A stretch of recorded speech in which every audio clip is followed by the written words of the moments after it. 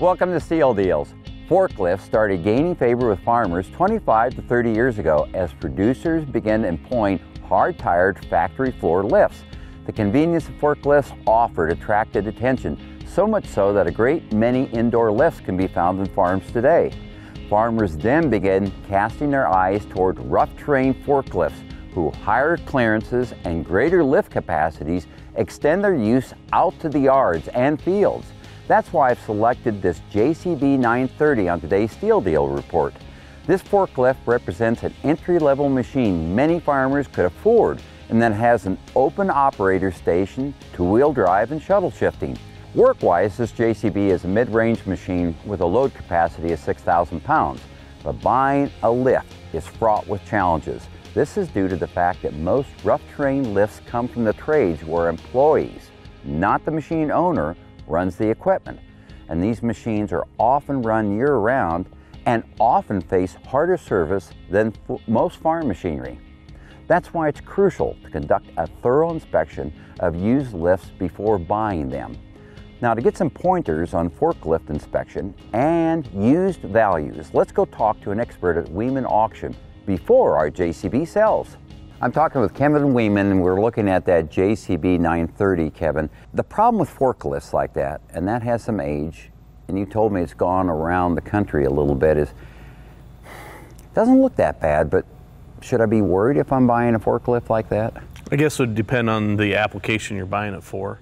You know, if it's strictly farm use, load a little seed, that sort of thing, but if it's going to be heavy day in and day out use, I think you want to do a real good inspection of it before you buy it. Now, Kevin, if I wanted to get some background information on that, do I start with you? That'd be a good point. If we would give you the buyer's or the seller's name out, and you can talk to them. Sometimes with this equipment, it's been around the track, so you might only find out where they bought it if it came from another auction or whatever, but a lot of this later model equipment, you can trace the serial number and find the pedigree on it. Now, but you guys have some expertise too, because you'll sell a few forklifts out here. I mean, you're mostly farm machinery, but they do show up. Yeah, we sell construction equipment. Our motto, if you look on our business site, is we sell the earth and everything on it, and we try to keep that going. So forklift would qualify. You've got some background information. You'd like to be transparent in the stuff you're selling. Absolutely. Everything we do here, we're a third-generation auction company, and I don't want to do anything that jeopardizes what my grandpa and my dad did to get this business started. Yeah, so if somebody wants to know what's going on with that forklift, at least you'd give them a decent opinion on it to know. Right, and a lot of the equipment that's at our lot, if one of the Wiemans don't, one of our hired help will come out, and we try to drive everything, check it over. Now the question on that forklift is I'm coming here, I'm going to look at it, what should I give or what kind of a range? Because, man, I looked at prices and they were ranging from $3,000 to $30,000. So how does one figure out what my top bid is? The biggest thing with forklifts is are the bushings wore in the mass? Are the side shift components, are they still working? Are the brakes solid? Because they get used brakes all the time. And the other thing with the JCB is if the transmission and the torque converter is solid in it. Oh, so they've had a history of having a problem. And there's a lot of JCB loaders out there for sale. Yes, there are. Now, I picked that loader as opposed to a factory floor loader because there seems to be more interest in the rough terrain, right? Because it allows you to go out in the field. Absolutely, you got more things that you can do with it. And once you have a forklift on an ag farm that you never had before, you'll be surprised how many things you're using it for. So if you had to hazard a guess, what would you think would be a nice range or top bid that thing will bring today? My guess, knowing kind of what we've sold them for in the past, I'd be $5,000 on the bottom, $7,500 on the top.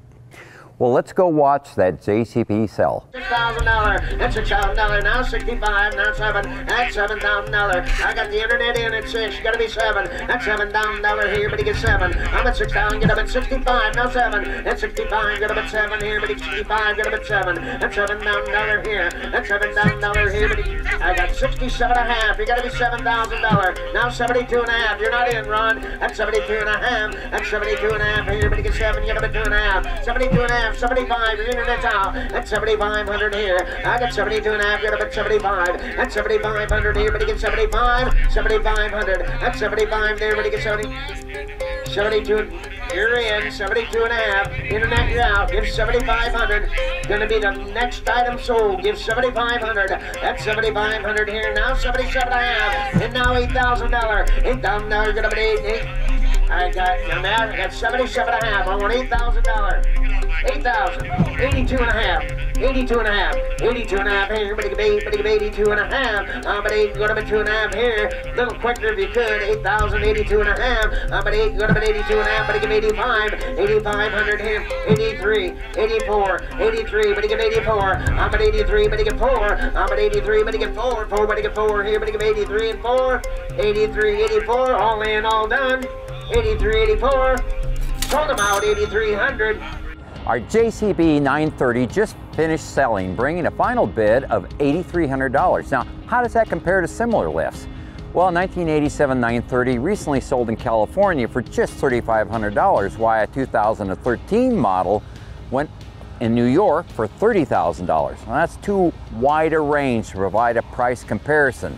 So many things impact rough terrain lift values. How it is equipped. Is it a 2 or 3 mast machine? Whether it offers 2 or 4-wheel drive. And more importantly, hours and conditions, especially conditions.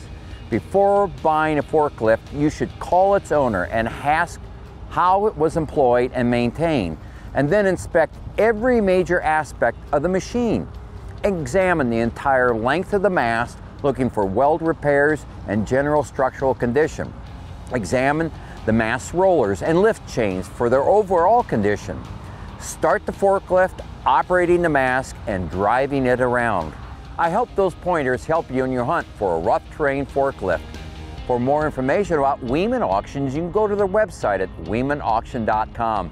I'll see you next week on another Steel Deals Report. Hi, I'm Dave Mowitz. Thanks for watching. If you like this video, hit subscribe right here if you haven't already, and click that little bell right here to be notified when we post a new video. And click here to see more great videos.